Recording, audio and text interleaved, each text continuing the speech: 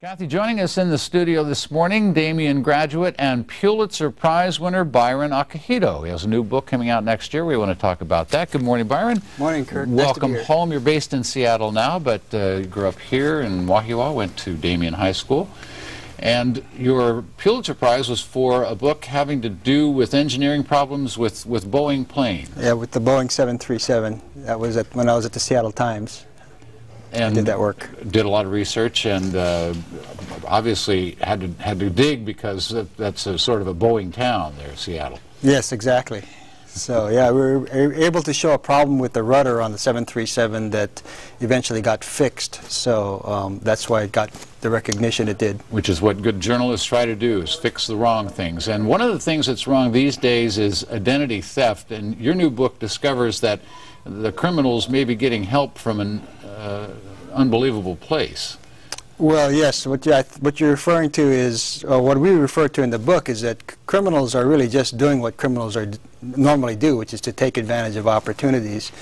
And the opportunities are actually being presented, we make the case, by our banks and our credit bureaus in conjunction with the technology companies who are just basically trying to speed up transactions and credit issuing and do it via the internet.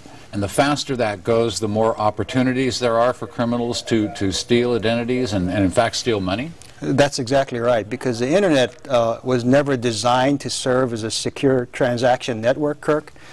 And as a result, it's anonymous and it's distributed globally and it's complicated. So there's many connections that have to be made to exchange data, and all of those connections are open are vulnerable to hacking, so and the bad guys are taking advantage of that. We've had wire transfers, something called wire transfers, for a long time, where amounts of money were electronically transferred from one place to another, one bank to another, etc. How does that differ from the internet? You mentioned all the connections. If one is insecure, then that virtually makes the whole network insecure. Sure. Well, the big difference is that the wire transfer, the bank has to set it up and control it on either end.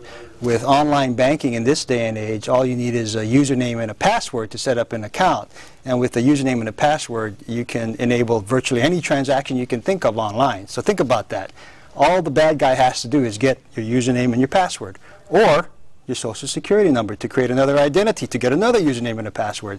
So what we argue in the book is that this is really just starting. The risk of being a victim of data theft and or a financial scam using your data is on this rising curve for which we can't really see the end at the moment, Kirk.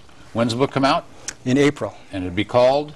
Zero-Day Threat, which refers to, zero-day threat is the notion of we're in the zero-day period when really there is no cure from this, because people really don't fully realize what it's all about yet. Scary stuff.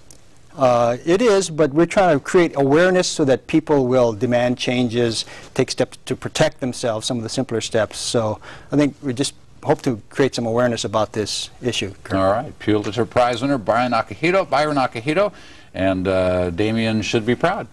Yes, go Monarchs. Thanks very much for being with us. All right, thanks, Kurt.